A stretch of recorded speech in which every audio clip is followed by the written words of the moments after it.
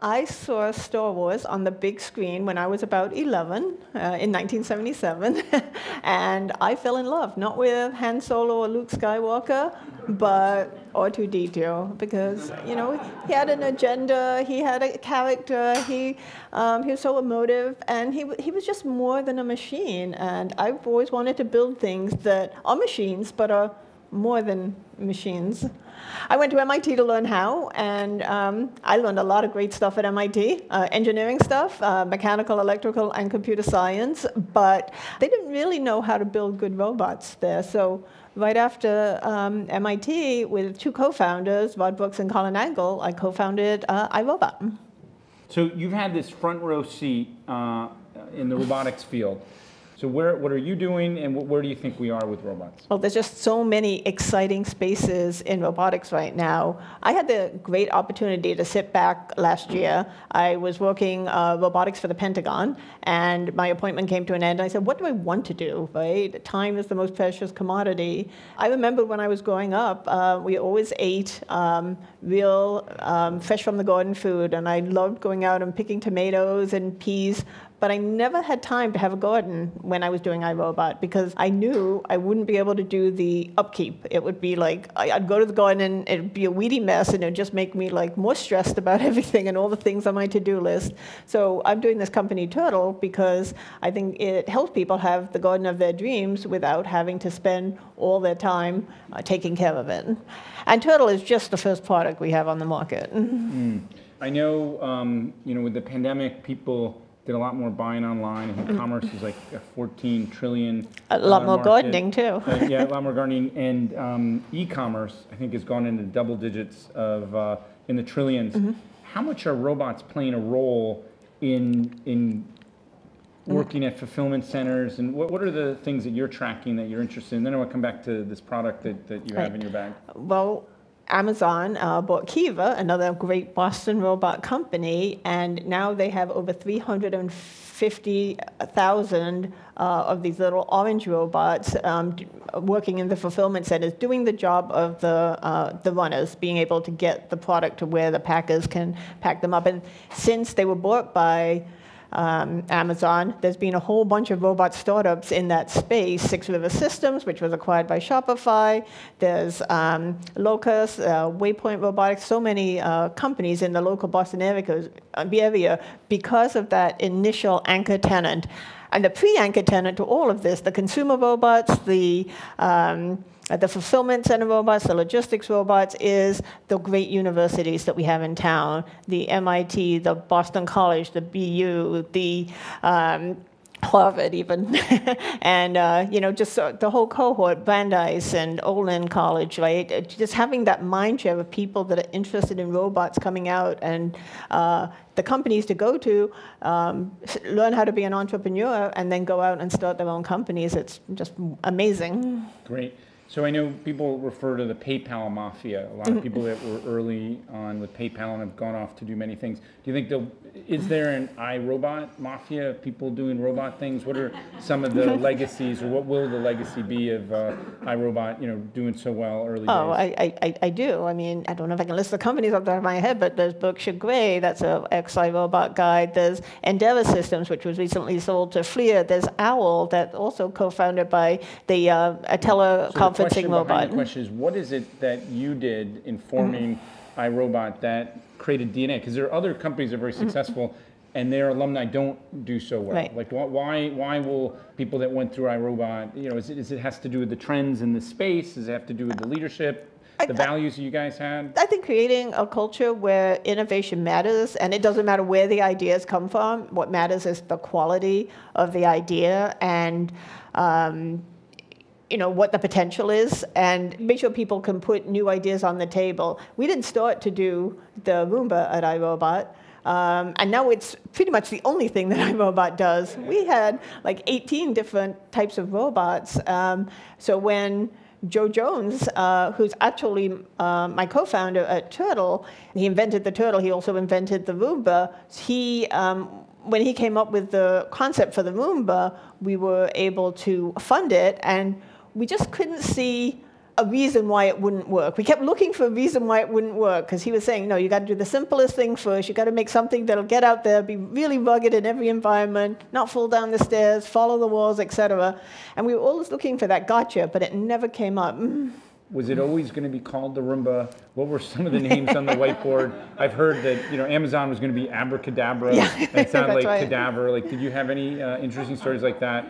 At the time, we didn't have consumer marketing people at iRobot. We were, basically a bunch of engineers, and we asked the engineers what they would think about naming this robot vacuum, and Rosie was popular because, the Jetsons made the Muckmaster 2000, the Dirtinator, the Cyber Suck, that's my favorite one. Honey, I brought home the Cyber Suck.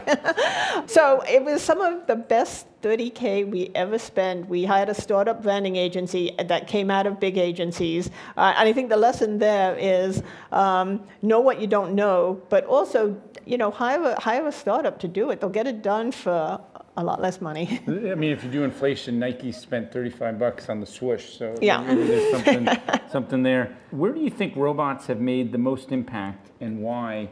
And 5 years from now, 10 years from now, is it the personal robot, the direct-to-consumer robot, or the enterprise, Pentagon, behind-the-scenes robot? You're glad they were there, but you didn't know they were there robot that's going to have a bigger impact on society? I mentioned the 350,000 Amazon robots, and then the ones that Six River and others are building, but iRobot has now sold over 30 million Roombas, so that's a lot of floors cleaned and a lot of time saved for everyday people. So I'm very enthusiastic about that.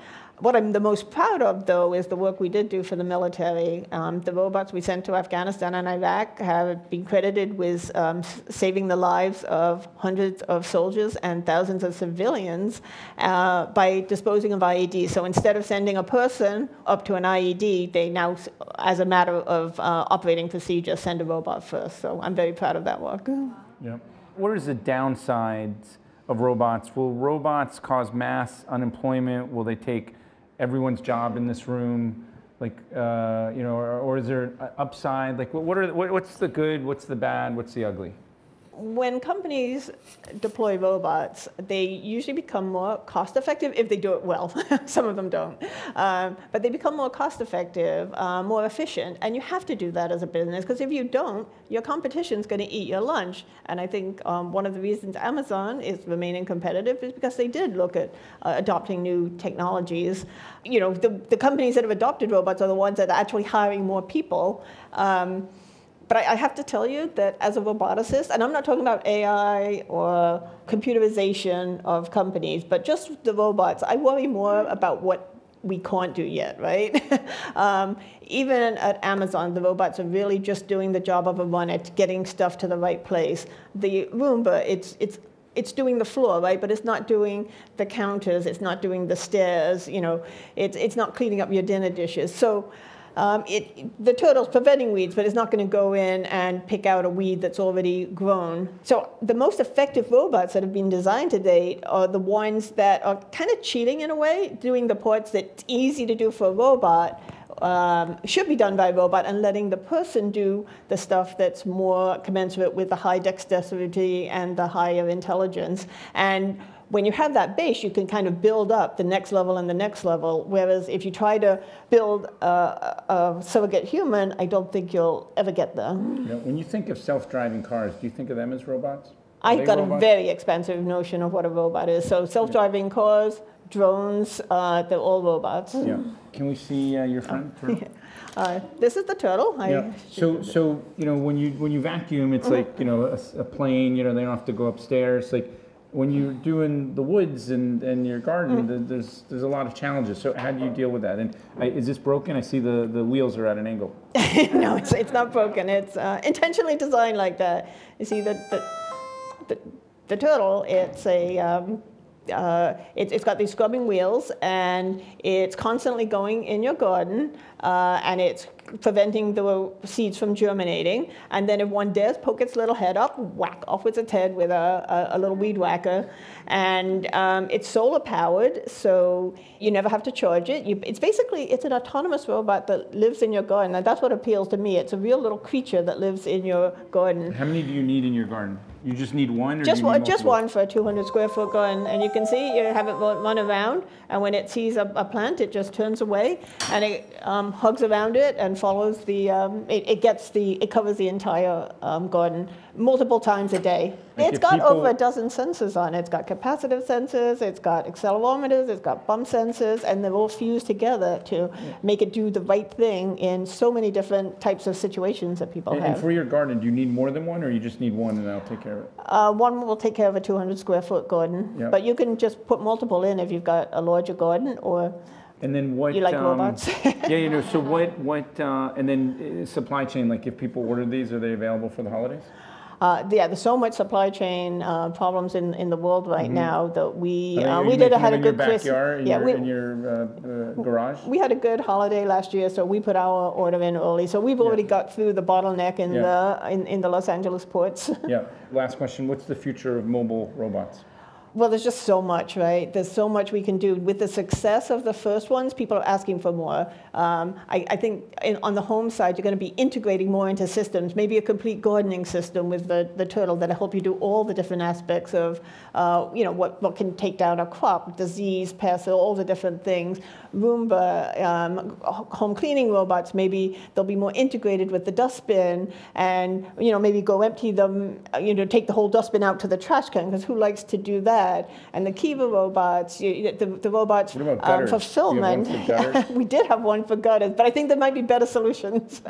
In the automation, I think the first generation, you really had to be able to fit in with existing infrastructure, but now the robots have been successful. It's really exciting because now people are willing to change the infrastructure to accommodate the robots, and that sets off so many more possibilities. So I see turtle, it's green, it kind of shaped like a turtle. Did you want to exaggerate the shape to really look like even more like a turtle, and you kind of pulled back? Well, a small round design is actually very good to get around things, especially in a very unstructured. I mean, imagine the garden, right? It's got this mud and this muck and the stones and the twigs and plants that are bushy and they have leaves, and so there was a lot of work put into having it be able to get around and keep safe and be able to do it without much interference by the owner for the whole season. Yep. And is this version 2.0, 3.0, 4.0? What version is this of your I'm still going to call this 1.0. 1.0. But, a lot of people in the Boston area have told me, they come up to me and say, hey, I had one of the first Roombas.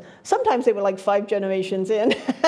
And they're probably on 19 or 20 now, right? It's been, oh my goodness, we were launched in 2002. It's now, it's like 20 years.